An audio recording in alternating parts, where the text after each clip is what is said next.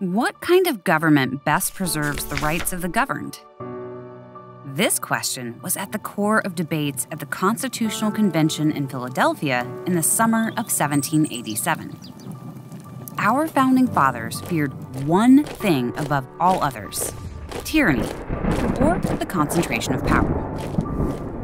In Federalist 51, James Madison explores the challenges of setting up a structure of government to prevent tyranny.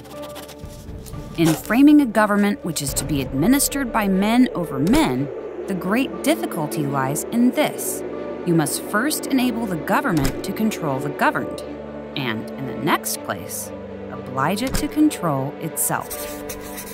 Our founding fathers created a democratic republic, giving ordinary citizens a say in who is in power. They preserved much of the power of the state governments that existed in the early republic. But they also gave the federal government a larger role than in the Articles of Confederation. To safeguard freedom, they divided the powers of government among distinct bodies.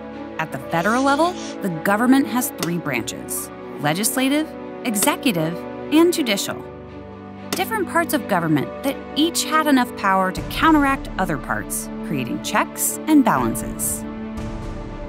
The founders took insight of checks and balances from the French political philosopher Montesquieu.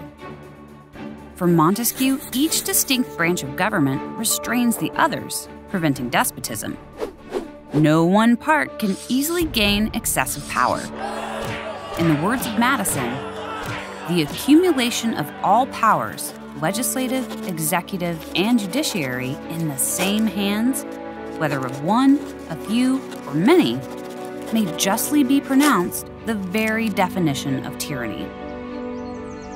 Our founding fathers believed that dividing power was vital to preserve liberty, protect rights, and ultimately to prevent tyranny.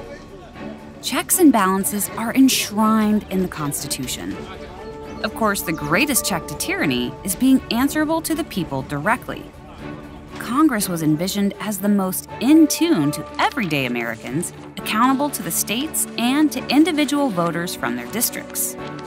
That's why the framers of the Constitution gave the most responsibilities to the legislative branch. That's why they started with Article 1, the structure and powers of Congress. What powers does the Constitution give to Congress? Has the scope of those powers changed? How successful was the Founders' Project?